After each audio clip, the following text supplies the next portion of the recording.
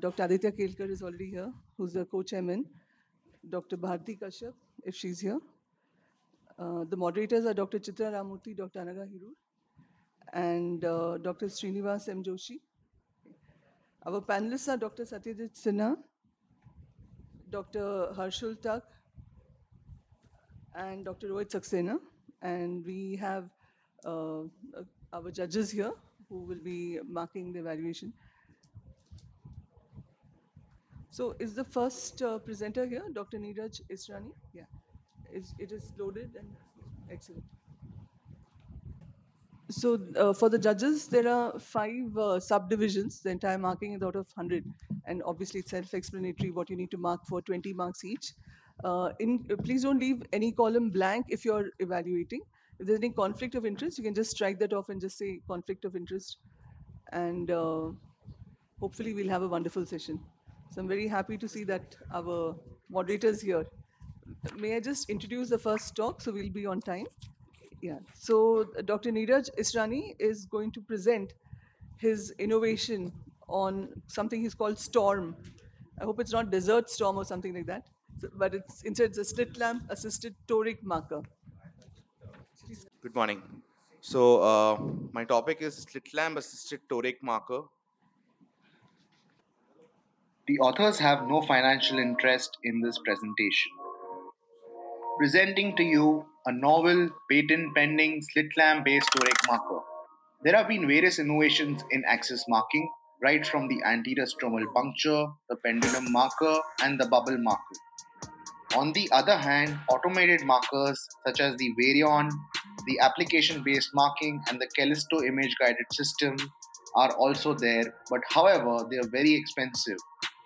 Manual handheld toric markers invariably give us a picture like this, which is completely off the axis. So we had a research question. Can we actually innovate an economical, accurate, stable, and easy to use toric marker? We took inspiration from the Goldman's applanation tonometer, which goes and indents the cornea of the patient, and the patient is not hesitant at all. We decided to use the calibration slot, which is universal in every slit lamp, for our slit lamp based toric marker. This was the first hand-drawn diagram of our toric marker. We further started doing 3D printed models. As you can see, the 3D printed models became bulkier every time. Thus, we finally settled with a shaft within a shaft, that is the IV stand design. Now, coming to the first prototype of our device. As you can see, we have implanted it into the calibration slot of the slit lamp. With the help of the knob of the slit lamp, we move it ahead. It goes and indents the cornea at the desirable axis. Again, with the knob, we take the slit lamp behind and it comes back to its original position. Now, the final prototype consists of a dial with a shaft made out of stainless steel. The dial is rotatable 360 degrees and has an achromatic edge. On the other hand, the adapter or the body of the toric marker is along with a plate to accommodate a levelometer called as the bullseye levelometer. This bullseye levelometer makes sure that the toric marker is perpendicular to the table of the slit lamp. STORM is now published in Indian Patent Journal and is in the final stage of hearing as long as the patent is concerned. Thanks to Epsilon USA, we have now come up with the final product. As you can see, the final product is made out of extremely lightweight aluminum, and the marker is made out of titanium with very precise and sharp edges. The same procedure is done again, where the marker is placed into the calibration slot. The bubble marker makes sure that the STORM is perpendicular to the slit lamp table. The toric marker is then fixed using the screw, as you can see, and with the help of the knob of the slit lamp, the marker can be taken ahead or behind And as you can see, we mark the toric marker using the blue ball pen, and the eye is indented beautifully, and the patient is very comfortable as seen over here.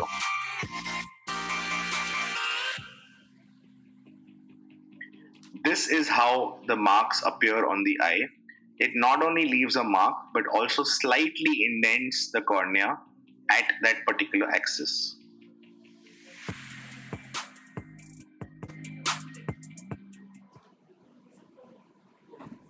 Thank you.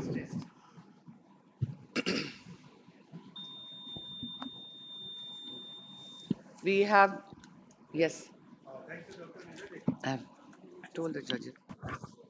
Yeah, good morning, Dr. Neeraj. Hi, sir. Good morning. Excellent presentation. Thank you so much. And only thing is, I just wanted to know, we need to apply topical drops because Yes. otherwise it will be painful. Yes. So, and the markings that are done, it's possible, just like when we apply net, patient has slight hesitation, slight movement Yes. would be there. So maybe That is when the Two slit five- lamp comes into play, sir, because the patient is much more comfortable. We can also strap the band. We can make sure that the lateral canthus is aligning with the slot of the slit lamp.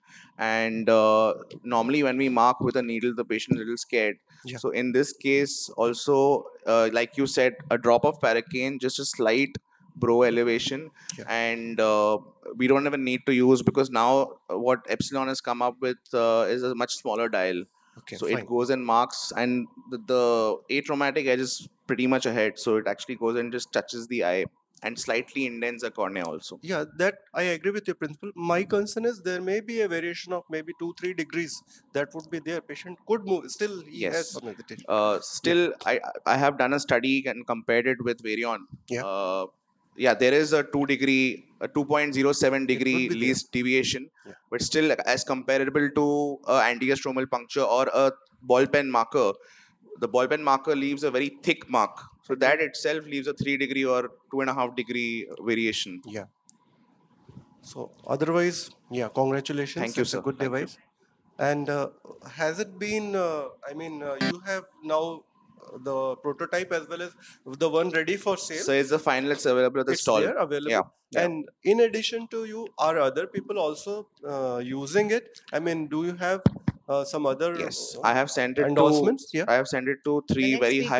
high volume surgeons. Okay. And Can we you are call the collecting name? a case series for around 300-400 patients, which will So- be published very soon. So far, what has been the experience of? They are very happy. There's one high volume surgeon in Jalgaon who's operating and uses this almost in all his toric cases, and his results are very good. Very sorry. Thank you very Yeah, much. congratulations. Thank you, ma'am. Thanks. I really would be obliged. We stick very strictly to the time, because in that manner, we then only will be ready to go for the GBM. They'll close all the halls. So exactly 2 minutes. Sorry, judges. So our next speaker is Dr. Panda, and going to talk about BST Glide, which is a DCR surgeon's delight. First of all, for us, DCR is not a delight, but good to see that you're making it delightful for us. Thank you.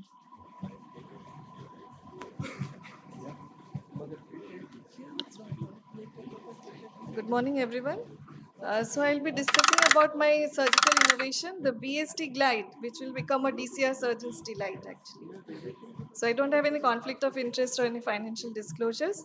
So as we all know that the bicanalicular silicone intubation is widely used during lacrimal surgeries all over the world, including external DCR and endonasal DCR. The indications are as described, and this silicone tube placement, it aims at maintaining the anastomotic patency and stability of the canalicular epithelium.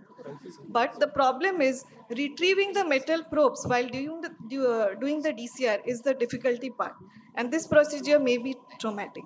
So there is a need of a tube inserter which would make our life easier. So as rightly said, necessity is the mother of invention. So we have invented this BST glide from the idea that from the back of a spoon, it's like the back of a spoon. So it can be introduced into the nose after creating the lacrimal sac flaps and the nasal mucosal flaps. So the precautions to be taken is that the punctum should be well dilated at the start of insertion with the punctum dilator, and the tip of the glide should be visible at the ostium. So this is how the technique of insertion of this slide.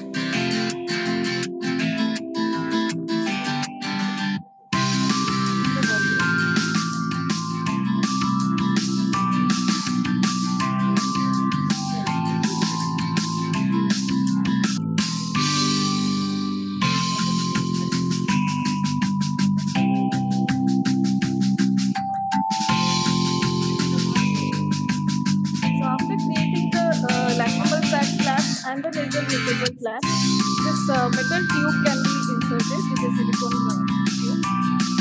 The metal probes can be retrieved out with the help of that slide.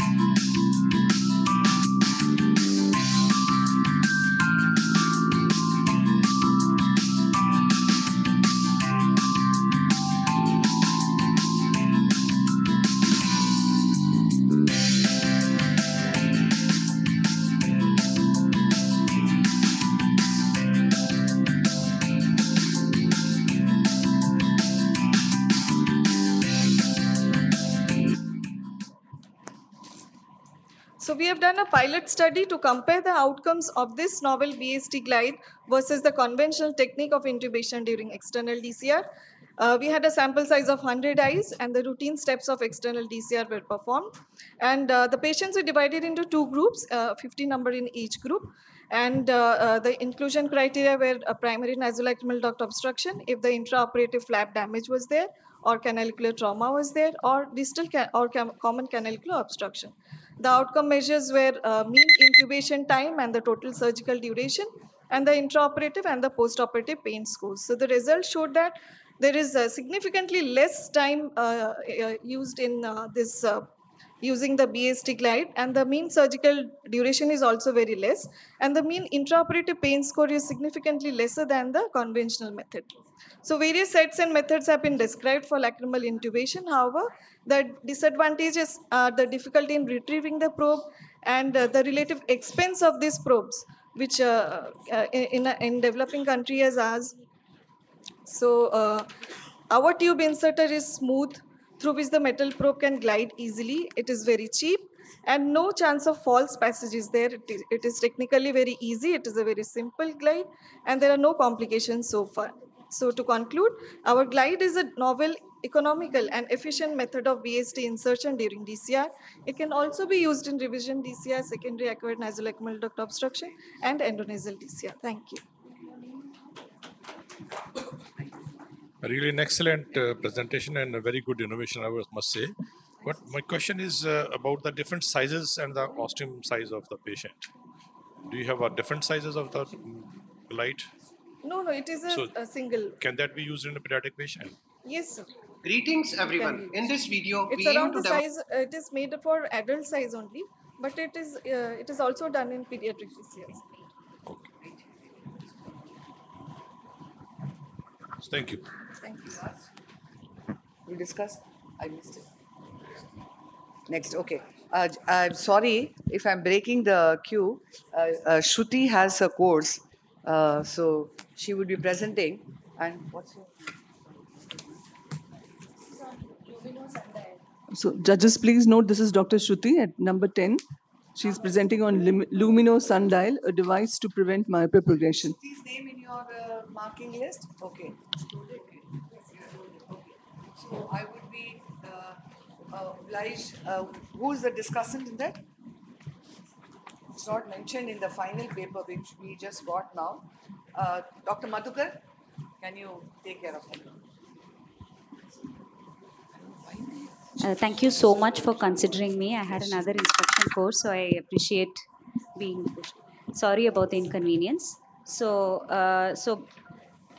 this is a beautiful view of a scenery, but imagine if you're viewing the world like this. Now, this is myopia, the inconvenient truth, and 50% of the world is actually going to be seeing the world blurry by 2050. Now, if you think it's just the world, imagine in India, there is studies that indicate that by 2050, we are going to have almost 50% of our Indian population becoming myopic. So the problem is serious, but the solution is simple, and it is sunlight. There are several studies on sunlight that show that there's a preventive and a protective effect of sunlight just by 2 hours a day. But the problem lies in that we don't know what are the protective factors in outdoors. Is it the sunlight? Is it looking far? Is it the outdoors? And our question is the only way, like they are limiting factor because they just have recall value but no objective measurement. And the third is, how can we promote outdoor activity to the parent and child? Now, to answer all of these questions, we innovated with a new device called the Lumino Sundial. Now, this is a device which has a dynamic sunlight monitoring in the child. It can be worn on the wrist and on the ID card, and it has a ambient light sensor on the top, as you can see here. And this light sensor picks up the sunlight measurement of the child on a dynamic basis. Now, what is the kind of data that we can harvest from this? The illuminance levels based on the lux, the UV exposure, the UV index, the infrared exposure, the physical activity in terms of steps or accelerometer, the heart rate of the child, the ambient temperature that the child is being exposed to, and using all this, we created an algorithm to calculate the overall outdoor time. So here, every measurement is taken every 5 seconds and computed so that 1 hour, 60 readings are taken to give the average sunlight exposure of the child. Now, this data is fed into a mobile phone application that the parent can actually see real time and see how much of exposure the child is actually having throughout the day. And most parents are working, so they would really appreciate this, and they can actually set goals for their child as well. The first step of the study was to validate the device against a standard luxometer, and we saw the reliability of 0.7, which is good. We also compared the different settings of the device: outdoor sunlight, outdoor shade, indoor natural illumination, and indoor artificial light. We found statistically significant difference between all the 4 situations. We also found that outdoor shade and indoor natural illumination showed a little bit of similar readings. So sitting next to a window is probably really good for the child, as equal to sitting under a canopy. We also found that 1000 lux is considered arbitrarily as outside and inside. But in our readings, we found even outdoors was less than 1000 and indoors were more than 1000 in some settings. So we decided we needed more reliable readings for this, and we put all of the information that we had collected from the devices into machine learning. And using AI, we had found an accuracy of 67%. So now the device is loaded with real-time data. We then went ahead and did a 1-week compliance study and wearability study, and we found compliance of 83%, and feedback was excellent. And the time spent outdoors was 1.2 hours in the holidays and 38 minutes in the school days. Now, following this, we also did a almost 1 month study. And here, if you look at this, the average UV exposure of 10 children was 0.65 indoors, whereas it was 4 almost outdoors. So the learnings from our study was that we validated it. We found UV is a better predictor. Standing near a window is similar to standing under a canopy, and device can predict 93.7%. We also now currently having European studies in parallel with the Erasmus group in Rotterdam to see how the climate change actually affects the device's readings. So to put it in a nutshell, Lumino Sundial is a reliable measurement of sunlight exposure. It can be a pivotal research tool, and it actually helps the clinician to customize myopia control for each child. And it is actually a good feedback mechanism for the parent and child to promote. Thank you so much. This is me when I was a child, and these are my children today sitting in front of the laptop. I think we need to change this paradigm today. Thank you so much. Wonderful. Dr. Madhukar? Yeah, I think that's a great tool to know what's happening. And as of now, we don't know what are the factors which are promoting myopia. Yes. And it's a wonderful study, and congratulations. Thank you, sir. Thank you. Dr. Shruti, have you applied for a patent or anything like that? Yes, madam. So as we speak, yesterday was the hearing of the patent, and the result would come in a few days, but we have applied for the patent. When you apply for the patent, can you present it elsewhere? I don't know, yesterday in the hall there was a discussion that when you apply for something, So it's pending. Patent she is can pending. She can present it. And she owns the patent, so she can still present it. Very powerful last slide. yes, very fast. Thank you so much. So we want the discussion. Thank you for considering again. Thank you.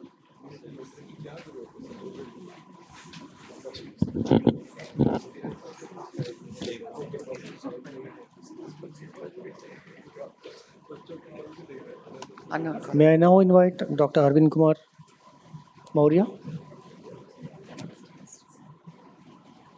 So he'll be presenting about his technique for sewing needle microcapsulotome. Greetings, everyone. Discussion for him is? Yes, Dr. Rustagi.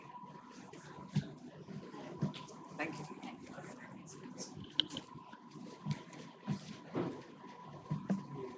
In this video, we aim to demonstrate our new and effective innovation, sewing needle microcapsulotome, to avoid argentinal flag sign during capsulorhexis in patients with intimacy. In this video, we aim...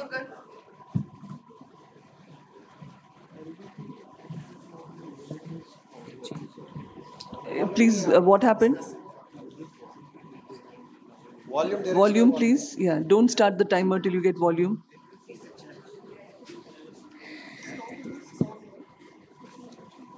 To demonstrate our new and effective greetings everyone. Oh, it can be.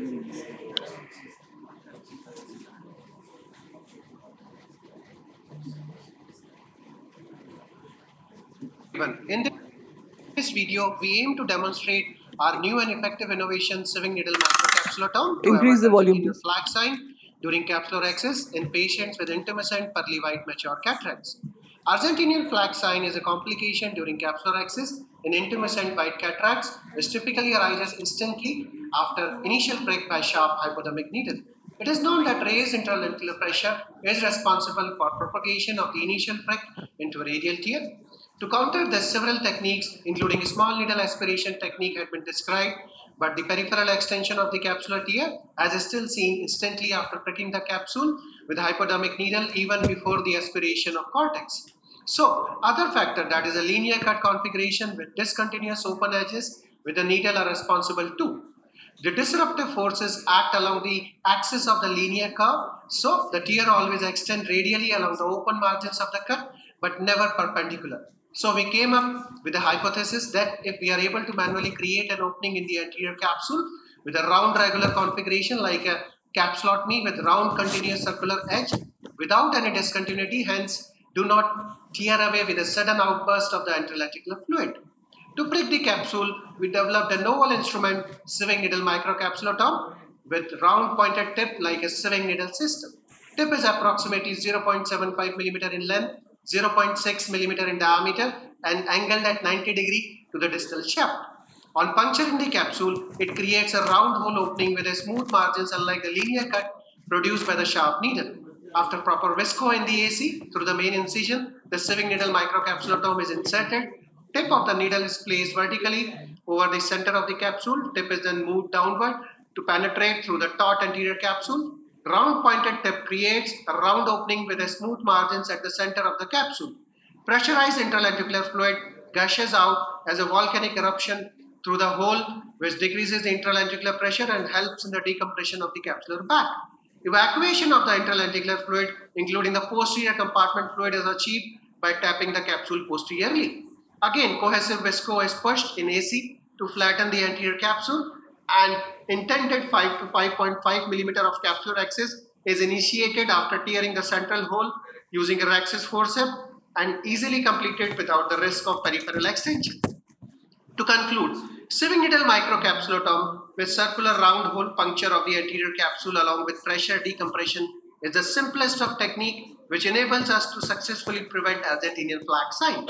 Sieving needle microcapsulotomy is simple yet highly effective novel tool and is an ideal device to open up dense anterior capsule to adequately decompress the bag prior to the initiation of the capsulorhexis.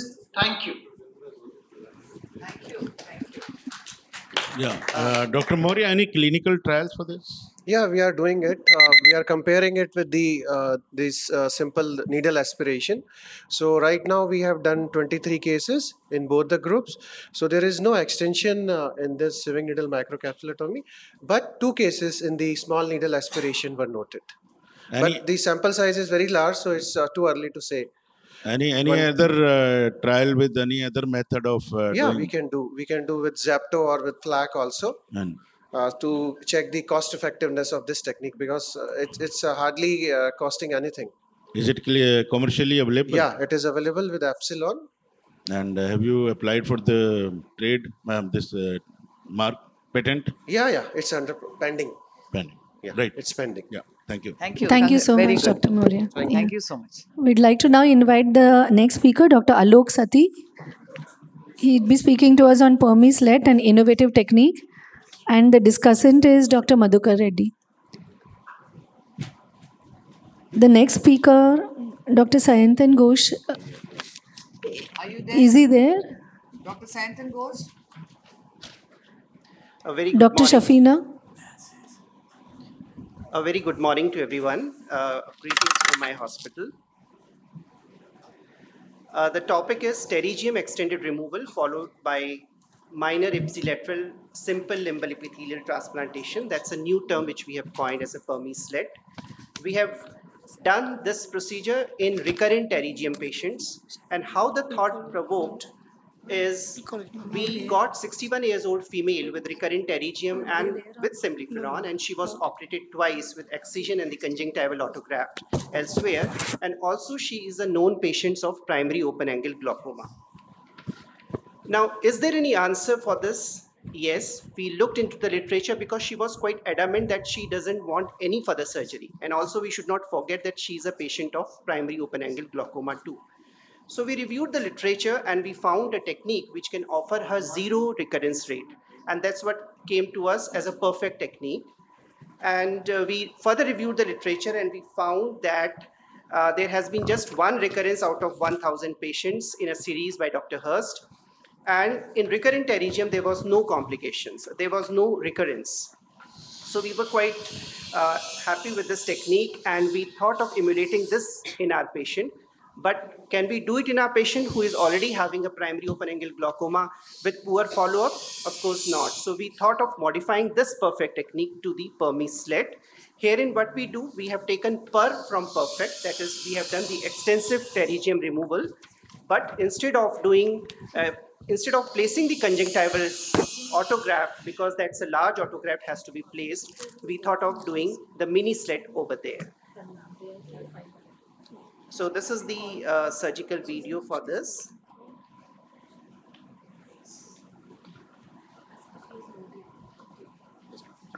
We often take it from the head end, though there are different ways of doing it. And you can see the severity of the semliferon formation. So we have to release the semliferon, and this is the subconjunctival tissue which we have to cut. And after cutting it, then we have done per of perfect, that is the pterygium extended removal, where we have to remove the entire subfibrous tissue. Basically, we all know that the tenon is the source of further recurrence. And this is, we have to clear the medial rectus all around with the fibrous tissue, because that's what is the source of further recurrence. And that's the basic concept in the perfect technique. And we have to remove the conjunctiva, we have to remove the tenon up till the medial canthus. And once we have done that, we have done the fornicel forming suture.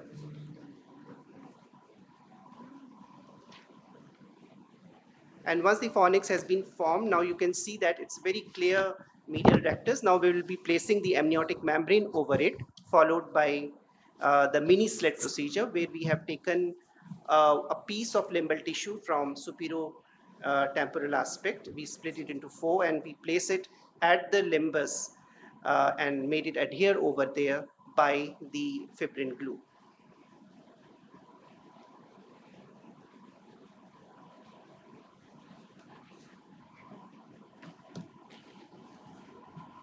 Followed by placement of bandage contact lens.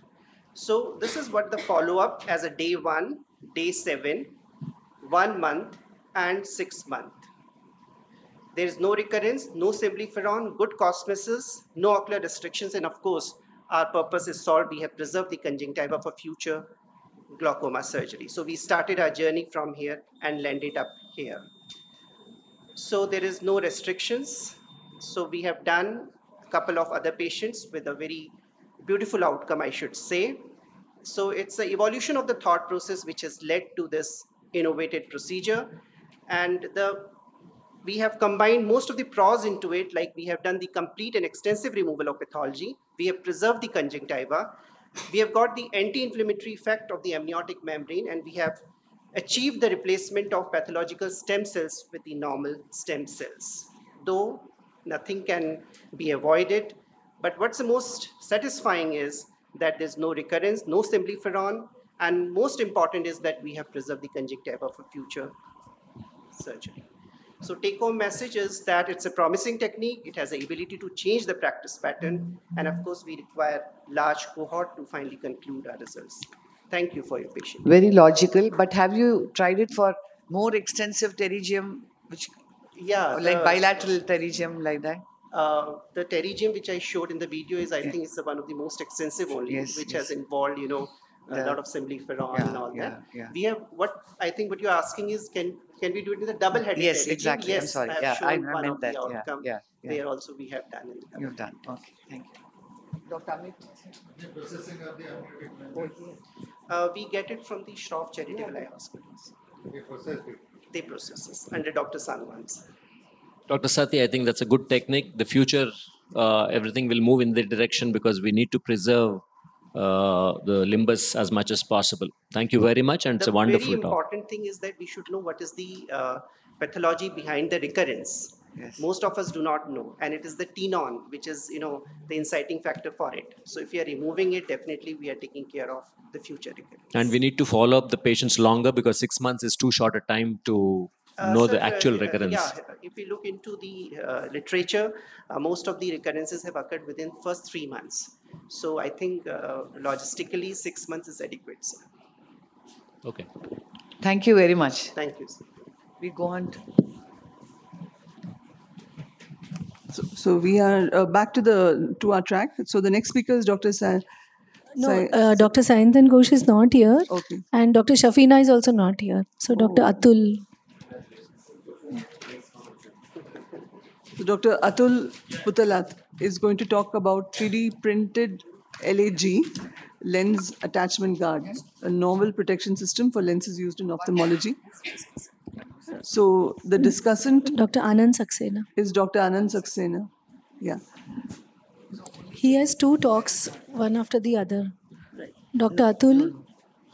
Can you also announce?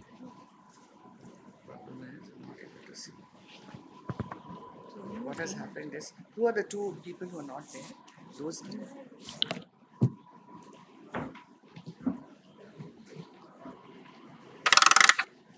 Good morning, everyone. I just want you all to do an exercise with me. Kindly take all of your phone out. And if you turn it around, what do you see? Do you see a protective case or cover? Most of your phones are protected because they are expensive. You want to keep them safe, right? So what about your lenses? What you use in ophthalmology day in and day out? Do you want to protect them? So I will talk to you about LAG, Lens Attachment Guard. It is a 3D printed LAG series, a novel protection system for ophthalmological lenses. So how did this idea come to me? So in our retina laser clinic, the PRP lenses, which cost an immense amount, it breaks because if it falls and gets in contact with the ground. So it can either slip from the surgeon's hand, or some of the patients are really uncooperative.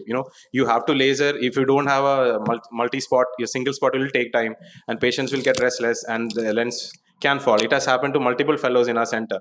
So I was thinking, how can I prevent this from happening? So I thought to myself, how about we give some soft flooring on the floor so that there is some cushioning.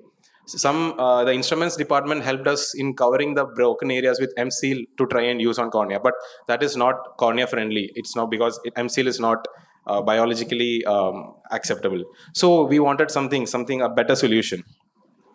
So we decided to design and 3D print a new guard, and then we wanted it to be mounted onto the slit lamp, and then we went on to the prototype and then testing it. So if I'm printing on doing something, I wanted it to hold the lens firmly. It should be easy to attach and detach from the lens. Should not interfere with the corneal contact region. Should be attached to the slit lamp or maybe to the wrist of the person who is giving the laser. And obviously, it shouldn't be a hindrance to the working or viewing area. And definitely, it should be low cost.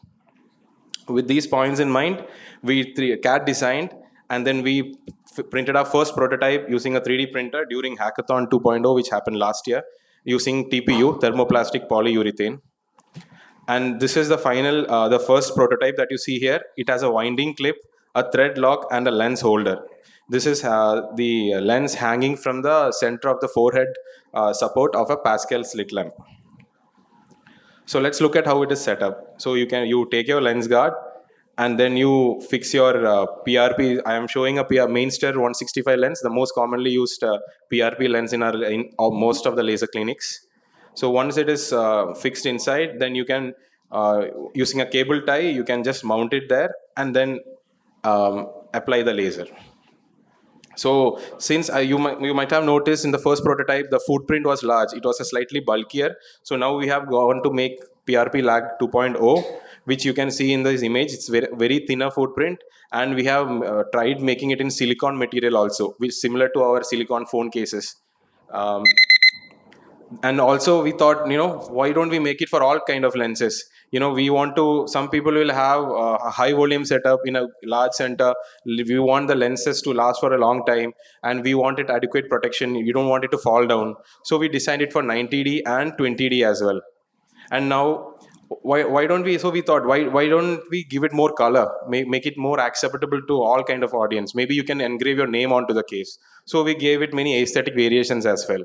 Now we are also making it for gonioscopes as well, so that the gonioscope can hang from the slit lamp and doesn't fall down on the floor, because this will definitely be a boon. I know, not for an expert person who's been in the OPD maybe for a number of years, for the PGs who with their hard-earned stipend might be buying a lens or two and they don't want it breaking, and people might refuse it. If a senior comes to you, ask your 20D, you obviously have to give it, and you expect it to be protected and not damaged by the thing. So thank you. We might have the woman wanting one for each dress also. You never know.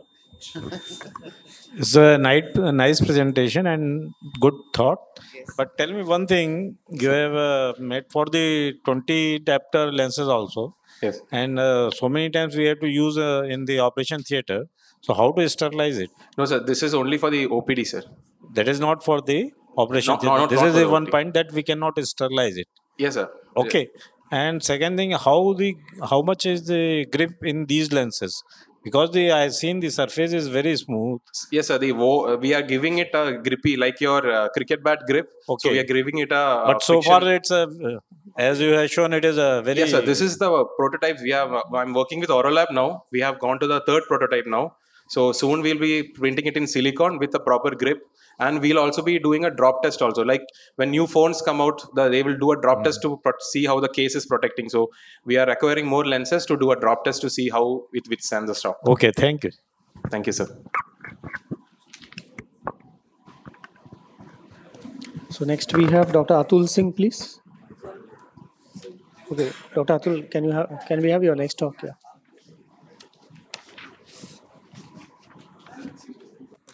Which talk did you finish? Yes, diathermy. So this is about intraocular diathermy for retinal surgeries. Yes.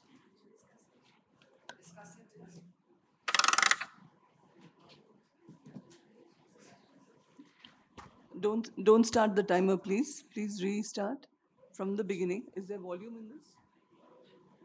Dr. Atul, is there volume in it? No. Okay. Right. Please go ahead. Start it, please. Timer should be changed, no? 1 minute. Yeah. He's got it.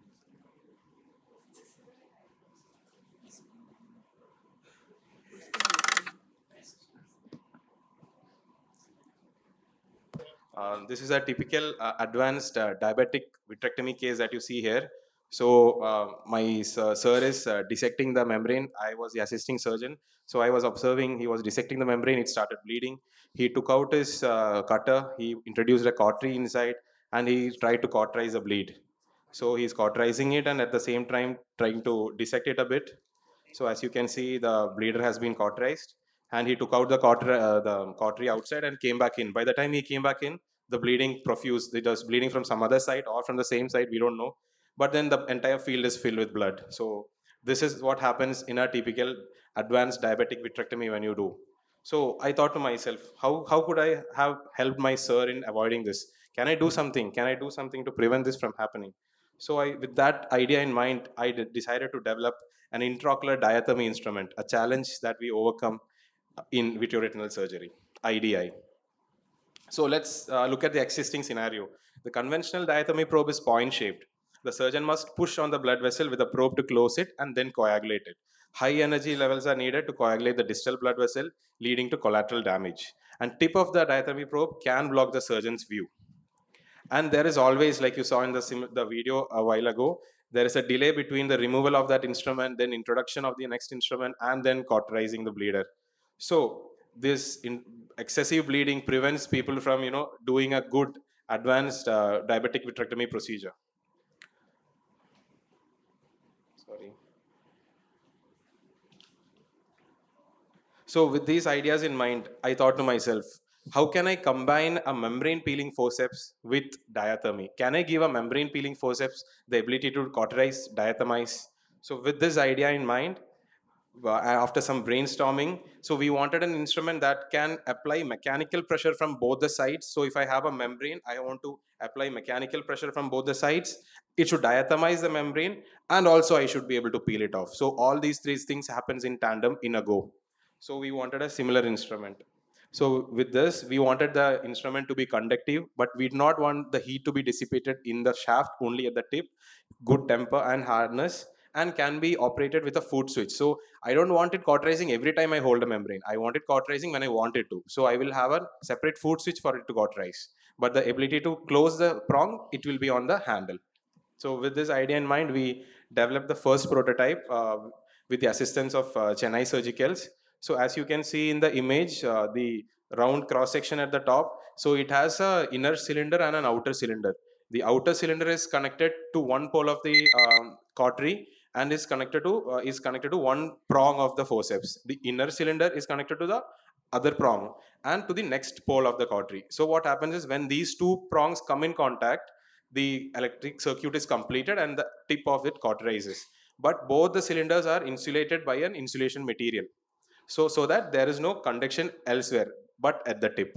Now we have developed it in 20 gauge, and this is a push button system in which the button is pressed so that the forceps comes and closes the membrane, and you have a foot switch which will be giving the cauterizing ability. So now we are going on to make the 23 and 25 gauge instrument, because we don't want to go forward with 20 gauge because 20 gauge is the era has passed. So now we are working on this. And as you can see in the video below, we are now also working on combining endolight with endo laser. Usually what happens is when you laser the retina, you need a separate port. Thank you. Very nice. I think it's quite quite innovative. Thank you, But sir. my question was that once you are pressing on that knob to close the forceps, our usual hand working is to Yes, sir. just work like a forceps kind of thing. Yes. So how would that push button help in? So the 20 gauge is made just with the push button. The 23 and 25 gauge, we are making a 360-degree pressing mechanism, just as we have in the Alcon grease saber or the shark skin forceps, which we have a 360-degree grasping mechanism, which all the retina surgeons use. So that has not been developed yet. No, the grip switch is already the grip switch is already there, sir. We just have to combine it because it's a prototype. The switch making is an expensive process. So the prototype we just went with because the resources are limited. We don't want to waste resources. So okay, very nice. Yes. Thank you, Dr. Atul. Excellent. We go to another Dr. Atul Singh, and he's going to present Shield Your Slit Lamp with a Face Shield. The discussant is Dr. Atul. Start करो.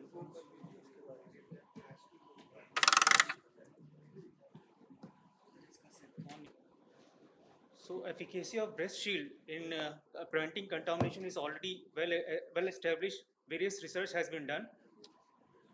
So there are very types of materials are used, like PVC shield, A3 size laminated from the both side. Someone has used the X-ray film material. There are a lot of do-it-your breast shields are available. So my innovation was using a simple face shield as a slit lamp barrier.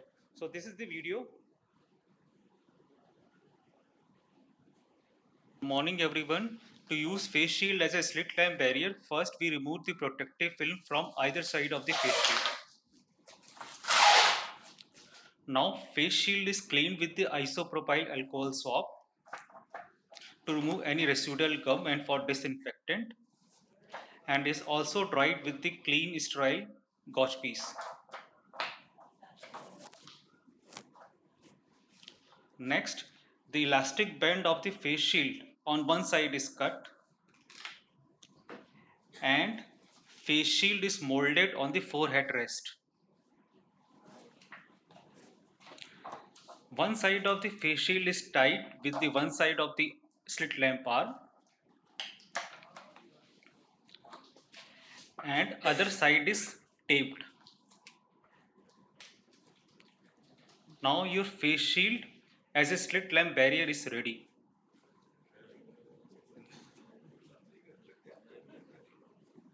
So this is how it looks like.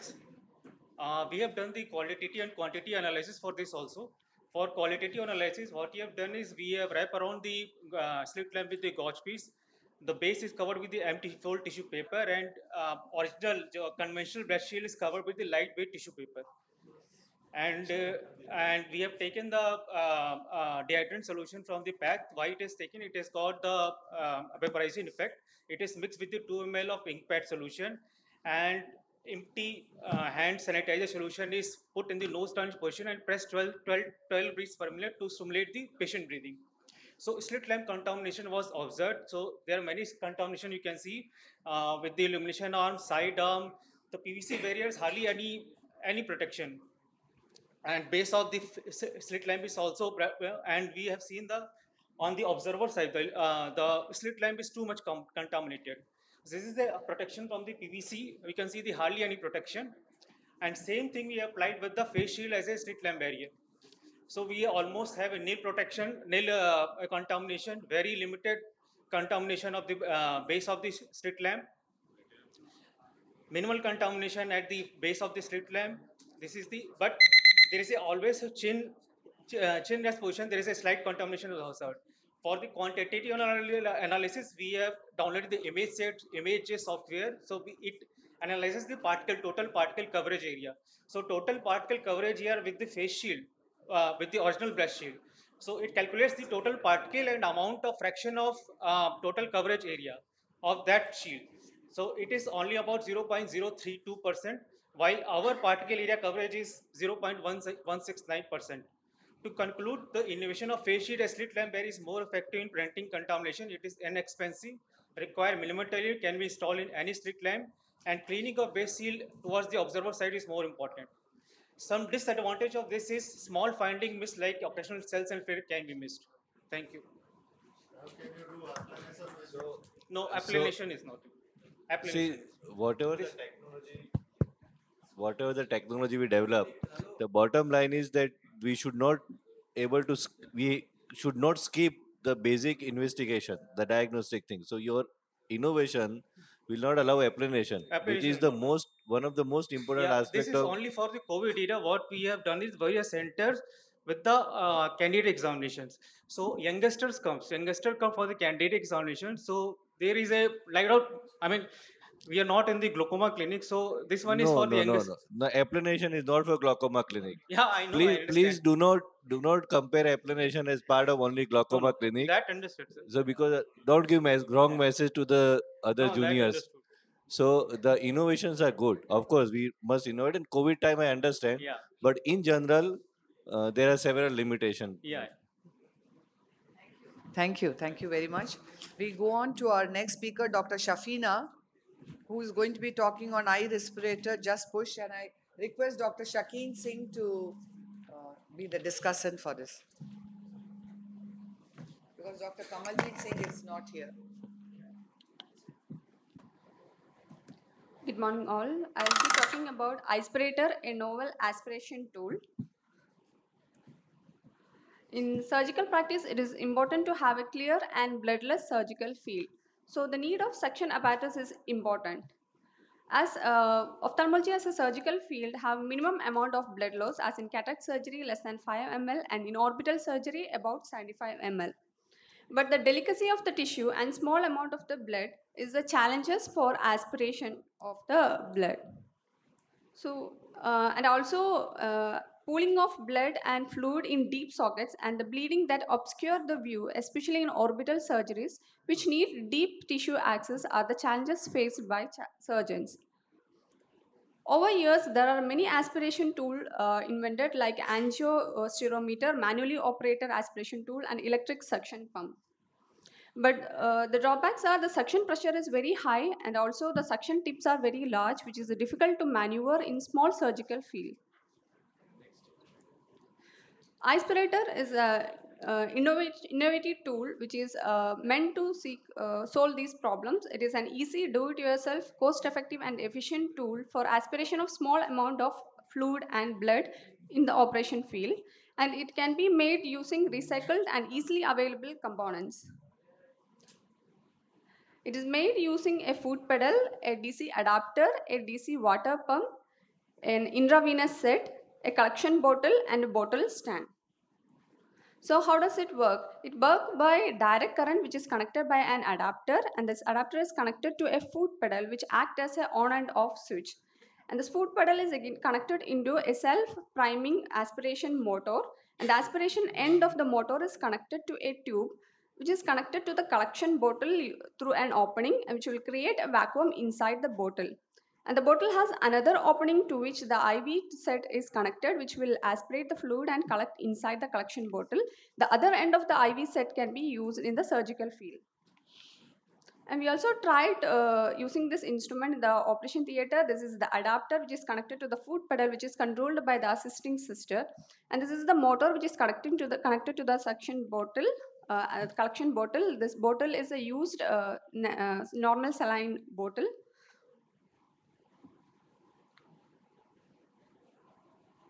And we found that the suction apparatus aspirator is effectively aspirating the fluid and blood from the surgical field, which improve the view of the surgeon.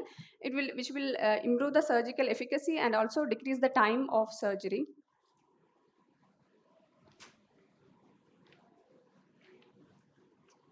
The advantages are the aspiration can be controlled effectively by foot pedal as and when required, apart from the conventional aspiration tool which is permanently on all the time. And the the drip set end is very small and flexible, which can be easily maneuvered in the small surgical field. And new IV set can be used for each patient, which will avoid the need for sterilization of the whole apparatus for each patient, and also avoid cross infection. And the entire apparatus can be sterilized by ethylene oxide, and it is cost effective. The entire apparatus cost less than 1,500 rupees.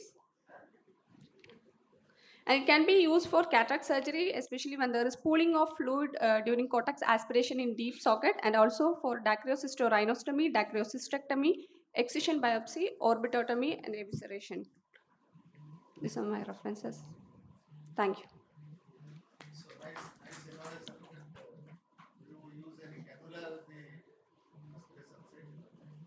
Sir? Not required. Actually, the IV set tube itself will work. The discussion for Tanya is Dr. Raju. So, Dr. Tanya, please. She's going to talk about proline suture-assisted modified trabeculectomy for neovascular glaucoma, and the discussant is Dr. Rajul Parik. Okay. So, good morning, everybody. Today, my topic is on proline suture-assisted modified trabeculectomy in neovascular glaucoma, a novel approach. I have no financial disclosure. All of you know that the neovascular glaucoma is a potentially devastating sequelae of ocular and systemic disease. Various glaucoma surgical procedure, including trabeculectomy, glaucoma drainage devices, and cyclodestructive surgery. So the aim of the study to evaluate the outcome of the proline suture-assisted modified trabeculectomy in neovascular glaucoma. So what is modified trabeculectomy? It is an innovative new modification of the trabeculectomy with an 80 proline sutures, and that was non-toxic, non-absorbable, cheap, and easily available. So the result for the modifications, high failure rate of conventional trabeculectomy in neovascular patients, and the cost-effective compared to the sun surgery. So the modification, first triangular scadal flap dissection, next construction of the proline bed with an 80 proline sutures like that, then making ostium and the PI, and after that the 3 fixed sutures was given with a 10-0 line-on at the apex and the sides of the triangle. So the mechanism of action, the tenting action of the scadal flap in situ proline sutures, facilitating the aqueous outflow, and the mechanical barrier action of the proline sutures leading to the less chances of bleb failure. So it was an hospital-based prospective interventional studies, and the registered at the Clinical Trial Registry of India, and the 20 patients included in these studies, and out of 20 patients, 16 are the post-PDR groups, and the 4 is the CRVA group. So inclusion criteria, NVG patient, uncontrolled on maximal medical management, comment. And the exclusion criteria, NVG patient with a no PL, patient with a previous surgical intervention, vitreous hemorrhage and fractional RD. So now come to the live surgical video. The first conjunctival fornix-based flap dissections, and after that the cauterization done, and then the triangular scleral flap dissections like that. And after that, the mitomycin C 0.02% was given underneath the flap and the conjunctiva. And after that, the copious irrigation done. And then they take a bite from the base of the corner of the triangle and they take it out from the other sides and they take another bite from that side and take it out and another sides and continue it like an S-shaped manner. And the knot was given the entry sides. And after the same as a trabeculectomy procedure, enters with an keratome. Then the punching was done, then PI done. And after that, the flap was closed with a 10-0 nylon.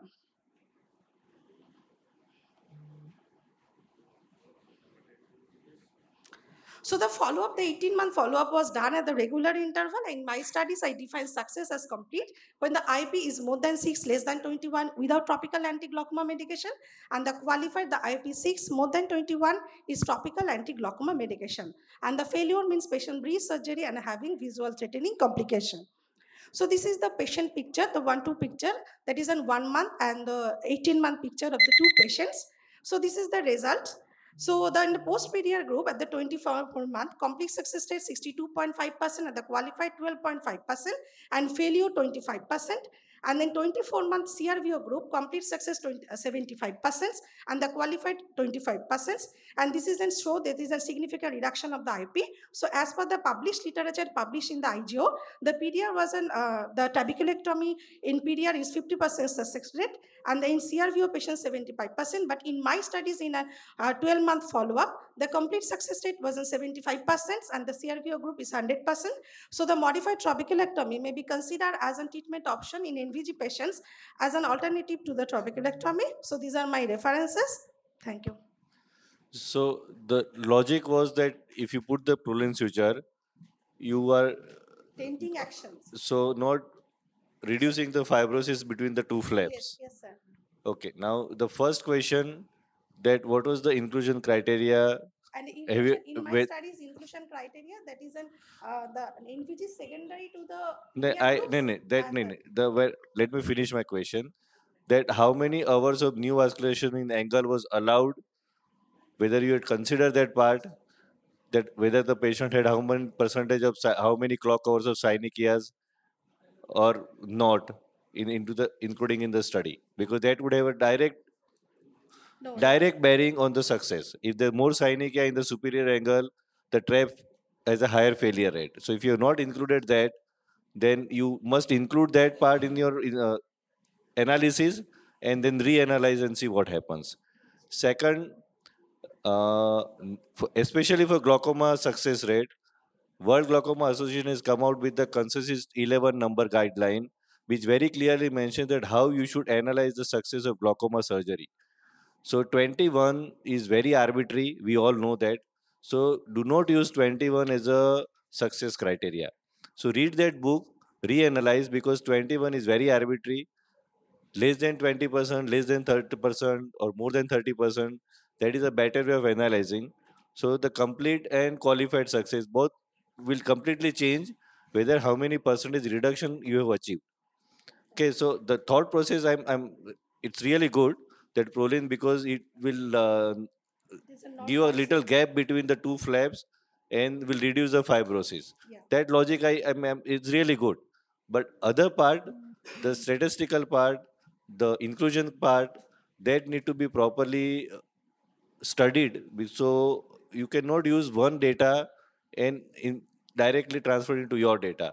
So I don't know IGO article about 75 to 100%, 50 and 75%, but the most of the studies have shown very clearly that if you have a more synechiae in the superior angle, the trap fails much more. So even in open NVG patient, if the superior angle is open, then trap has a better success rate. So you must analyze in that angle. Okay, sir. Okay. Okay. Thank you, sir. Thank you for your nice presentation. And I think there's one speaker who could not come, so everybody else has been has spoken and discussed well.